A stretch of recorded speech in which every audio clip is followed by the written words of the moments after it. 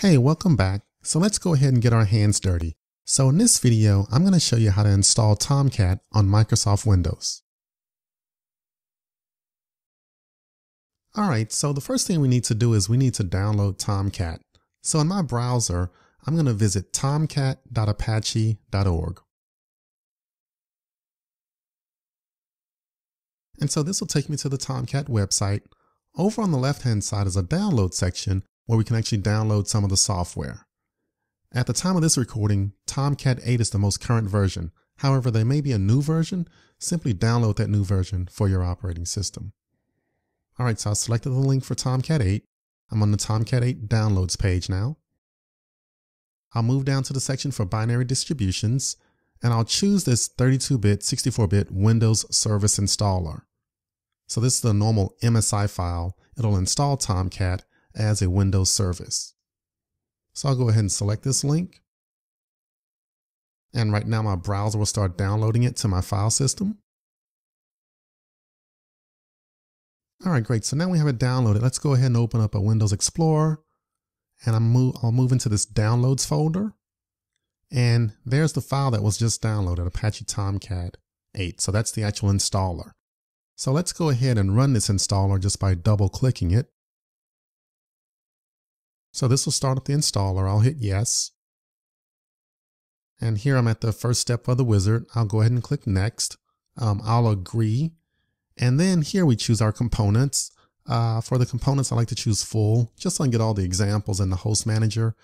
Again, a nice thing about this Tomcat installer is that it installs it as a service. So I'll make sure that the service thing is enabled or checked there.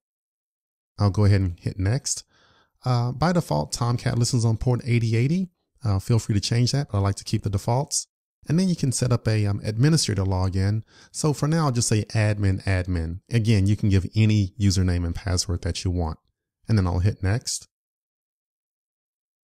I'll accept the default installation here for my JRE. I'm using Java 8. That's fine. I'll hit next. And I'll also accept the default installation directory. You can feel free to change this, but I'll go ahead and keep the default installation directory for Tomcat. And then I'll hit install. And so at this point, it'll go through the process of installing the software.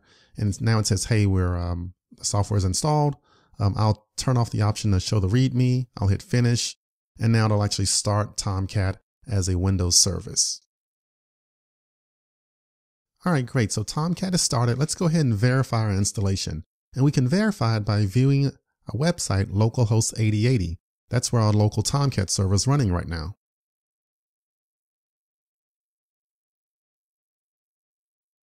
So if everything works out right, it should bring up this page that you see here. So let's say Apache Tomcat version 8.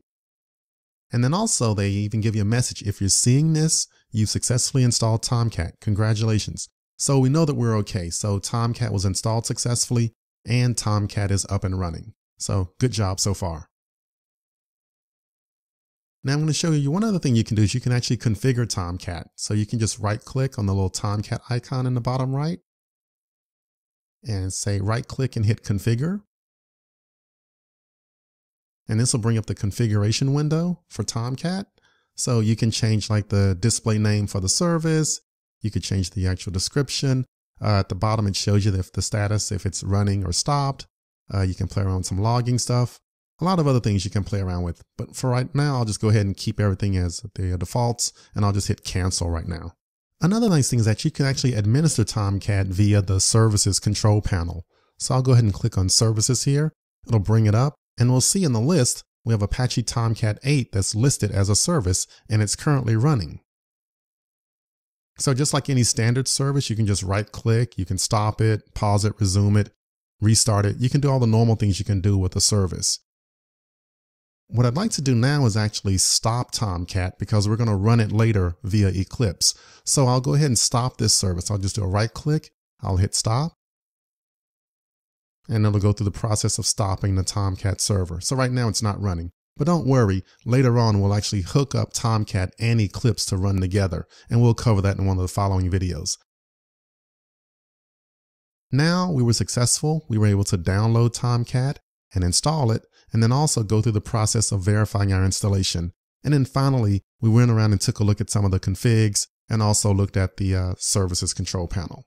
So good job so far.